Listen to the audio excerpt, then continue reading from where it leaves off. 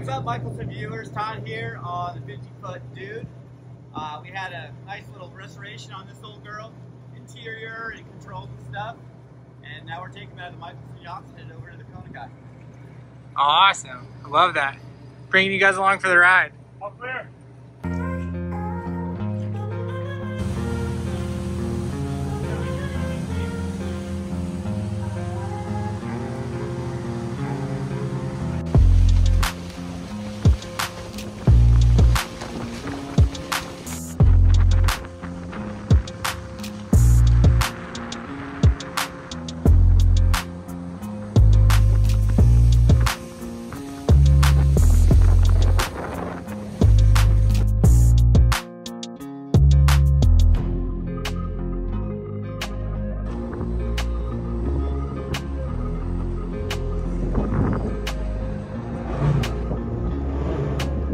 That concentration right there.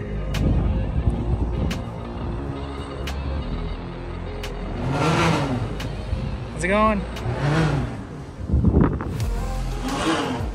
Like the absolute boss that he is. Guys, PJ from Mikelson here. We are on the 1994 Mikelson 50 Dude. You remember this boat from a video a while back. We're with the new owner, Todd Swaggerty, good friend of mine. We're gonna walk you guys through, show you some awesome stuff that he did to this boat. He breathed new life into it. So come aboard, check it out. All right, so when I bought this, I'm like, okay, this is one of the cleanest Mikelsons I ever saw. And the hours were great, the motor was in great shape, and I'm, you know, kind of more of a value kind of guy, right? So I figured I'm gonna take the good stuff, the Mikelson, the hull, the power plant, the customer service, right? And just do a refresh. So I bought this boat, we went in and modernized it a little bit with controls. We have the variable speed bow thrusters, electronic controls, which makes a novice guy like me a little more comfortable at the docks. Teak was already in really good shape. You know, it was really good shape. I know it's bad luck to keep it the old girl, her name the Dude, but you know it fit me, and so we wanted to keep the name Dude. My wife. I love the name, by the way. Yeah. Just yeah. So you know. I think it's awesome. But just some basics, you know, modernize a sink and plumbing and all that kind of stuff. Come in here into the in the salon. You know, this was 1990s at its best. Previous, we took some stuff, the gold of these stools, and we brought it back to life on everything else. It's kind of in style now, right? And we just did a refresh. We got, you know, new carpet, reupholstered everything, and to me it looks like a 10-year, you know, newer. New countertops. New countertops. I don't suggest going this route, but Angel at the boatyard was fantastic. We had a few problems. This is an epoxy made to look like granite, and it turned out pretty good in the end. A little bit of a disaster, but you know, like most projects, you know, things go south on you a little bit. My wife did a bunch of furnishings. We went into the Mikelson kind of design room and picked out all of the cool stuff that you see here. Right, it was all the inspiration we got out of there and talking to their designers and stuff. We're almost done, but we did that. You know, countertops, mattress, all the stuff that all the soft goods, and everything else was raring to go. All the lights and all that kind of stuff we'll probably do later. I gotta do a stereo system. Oh yeah. Wait a second.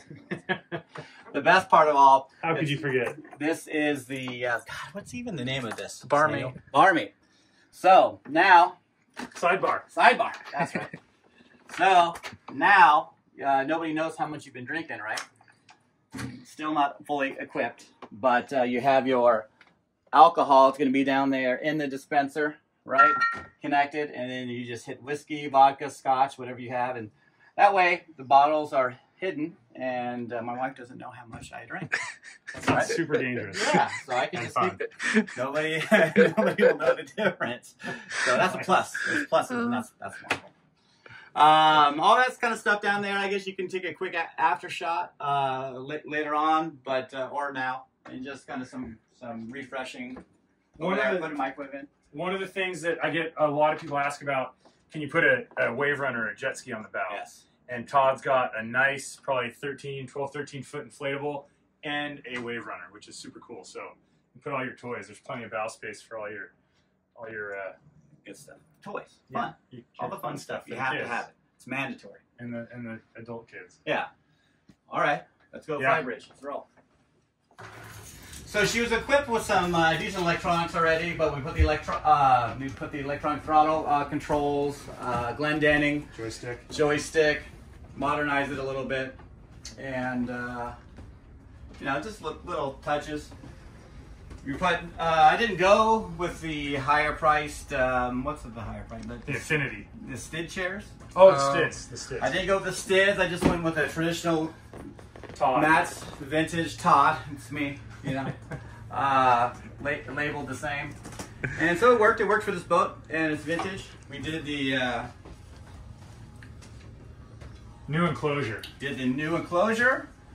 And we did you know, all the vinyl seating and stuff, and I just thought it was better value than necessarily buying something newer that wasn't available at the time. Michelson's go quick. Awesome. And, hey, real quick, I want to, from behind the camera, I want to ask you one question. So you bought this boat, you went through, you retrofitted everything on it, you had it 99% of the way there, and then we threw the Mikelson raft up. How was the Mikelson raft up? And how old are your kids? The whole situation. So I have a 11-year-old daughter and a 6-year-old son. We went to the Mikelson raft up, and for me, this is going back a few years to the last raft up. I was actually in the same marina 3 or 4 years ago, and I saw it going out there, and I'm like, you know what? One day I'm gonna be. I have a Mikelson. I kid you not. I said this to myself. I didn't know these fellas at the time, and so we were out there for the latest Mikelson raft up. It was bitching. I had a little hurricane scare. It was no big deal. And little Hillary action. Little Hillary action. And it was great. You know, it really is. You know, maybe seems a little corny to say, but it's true. There is a kind of a Mikelson family, if I'm missing culture network that you become a part of, and that part is actually really cool. It's really cool. You meet a lot of good people, like-minded people, and it's just really cool. It's special, actually. So it's been a good experience. Awesome. Well, I'm going to run up to the bow, take a shot of your super cool jet ski. You guys have seen it in the other videos that we made behind the Nomad. And Todd, thank you so much. You want to give us the send out? Sure, send out. I don't know what to do. Oh, you're supposed to do that. It's T-Swag with Mikelson Yachts. Thank you guys for watching. That's right. T-Swag with Mikelson Yachts. Thank you guys for watching, and hit that like and subscribe button. Oh, there you go. YouTube star. All right, guys, up here on the bow. Really nice bait tank up here. You have another short cord connection up on the bow, so if you're bowing at your slip, you can still plug in really easy. And then Sea-Doo Spark, 13-foot high field. Plenty of room. All good. You can still easily walk down the side.